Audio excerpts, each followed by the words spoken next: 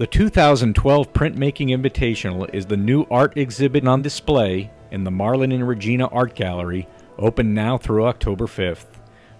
Well, the gallery here is hosting a group show in printmaking by a show that Evan Summer curated. So he designed the show, picked all the artists and the particular works.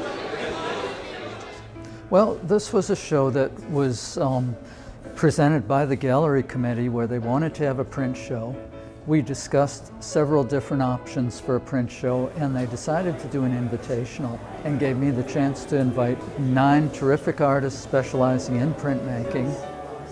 Well, I think this has a lot of influence on a student. It's all printmaking, so it shows the diverse amount of prints that can be made, and it showcases a lot of different techniques and different artists. So it's great to see the works up close.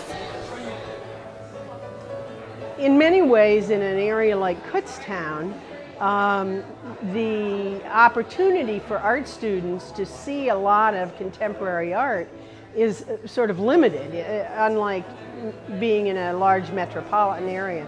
So I think a gallery like this becomes even more critical in a university environment because it helps expose students to a broad variety of contemporary art.